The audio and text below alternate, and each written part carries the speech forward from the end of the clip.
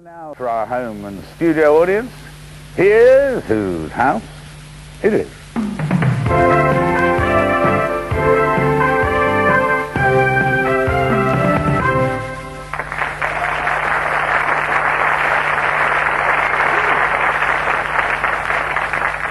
Paul, let's begin with you. Joan and I both think that this may actually be two people instead of one. Well, that is a very good lightning insight, and we pay tribute to you both for that. Would this house be in the London area? Yes. Would we be talking about two men? Yes. And they're best known in the world of art? Yes.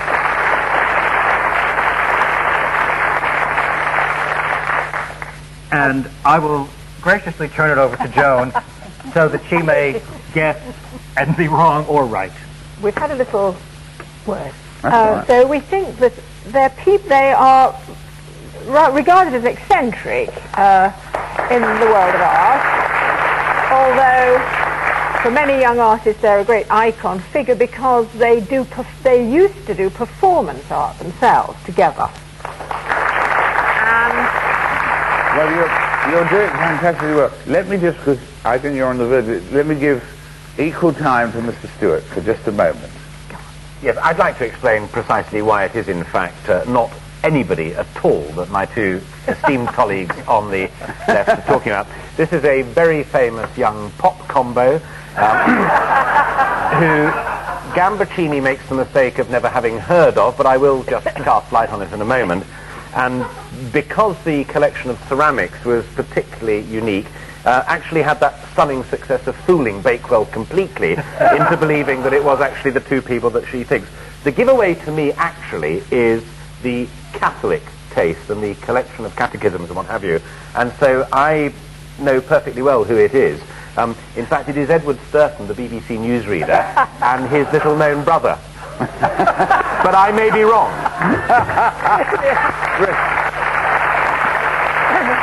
But it is a fact that when Edward was at Ampleforth, he and his little brother were members of a very, very famous pop combo called the Bookshop Boys that they then gave up and were taken over by the Pet Shop Boys, and the rest is history.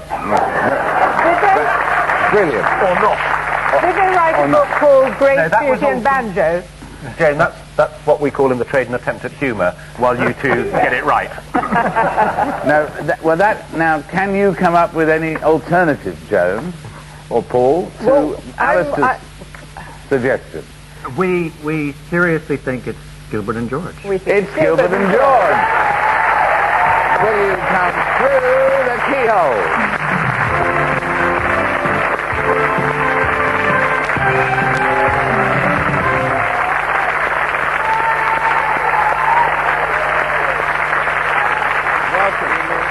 Come and take a seat.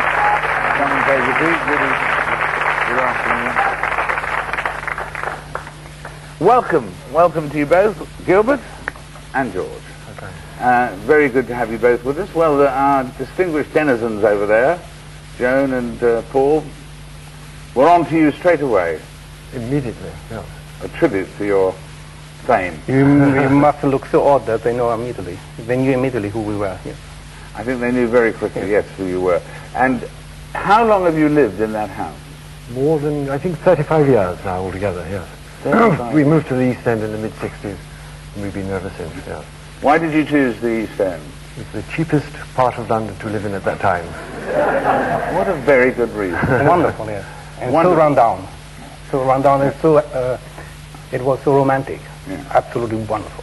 Brilliant. Now, how did you both come to embrace this form of art and so on?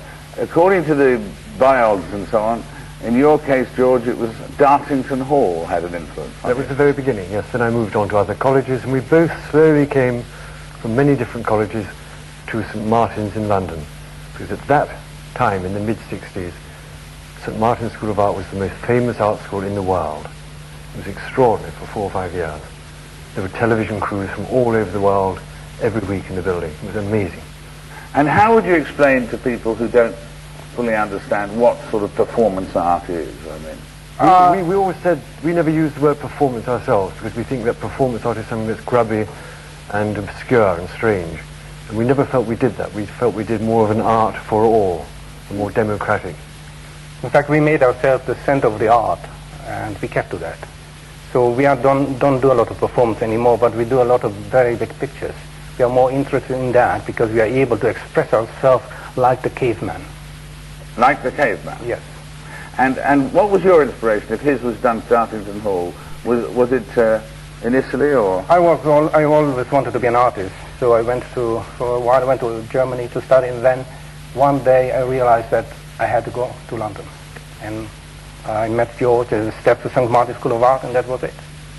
And how would you describe the singing sculptures, for instance, George? We think the singing sculpture is something which we realized at college that everyone was making something strange, that if you took it outside of the college into the Charing Cross Road, it would lose its value immediately, it would be unnoticeable. So we wanted to make an art that could address anyone from any country or any educational or social background. And the singing sculpture is something which looks and feels like something you can look at and gaze at, like a waterfall.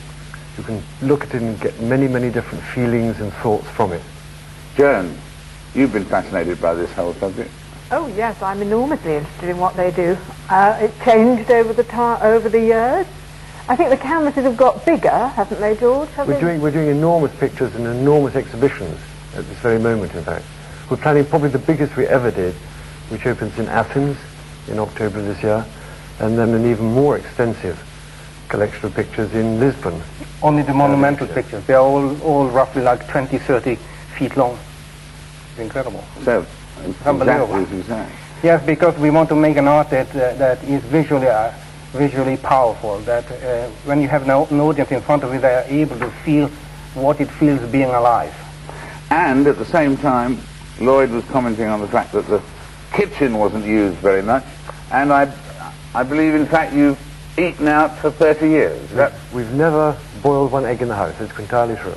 We think it's an enormous advantage because you don't have to shop. There's lots of hours in your lifetime that you save. You don't have to cook. You don't have to store food. You don't have to dispose of rubbish or washing up or anything. There's years and years and years added to our life, in fact.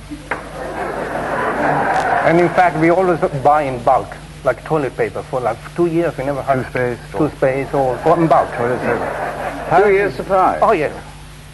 Must be hundreds of... Absolutely. Imagine. But it's very exciting because in the morning, when we get up, we go out of the house. Out.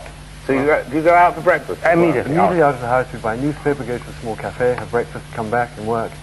And then we will stop very, very briefly at 11 o'clock because we get up early, so 11 o'clock is our lunchtime.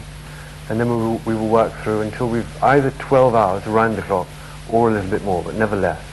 And then we go again in the evening to a restaurant for dinner. Yeah. Every night. Not the same restaurant? Always different. At the moment, yes. Quite much the same. We go to a Kurdish restaurant because, like all oppressed people, they're especially kind and gentle. So we made enormous friends with the people who run that restaurant. We became so close that the manager invited us to the party for his son's circumcision.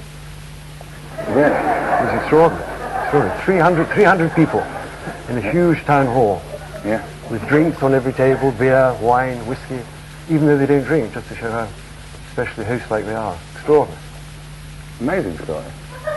Well, it's absolutely great to have you with us, and of course you won the Turner Prize along the way and all sorts of other things, and we're delighted to have you with us. Thank you very much. You are a unique duo, and here is the Through the Keyhole key, which is our modest way of saying thanks a million for letting us see that delightful home. And indeed, even I noticed these matching ties, which are near matching. Near matching ties. Great to have you both with us. Thank you very much. Gilbert and George. A huge special thank you to Gilbert and George, and of course to Ian Moore. Not to mention our panelists, Alistair Stewart, Joan Bakewell, and of course Paul Gambertini. Until the next time, goodbye for now.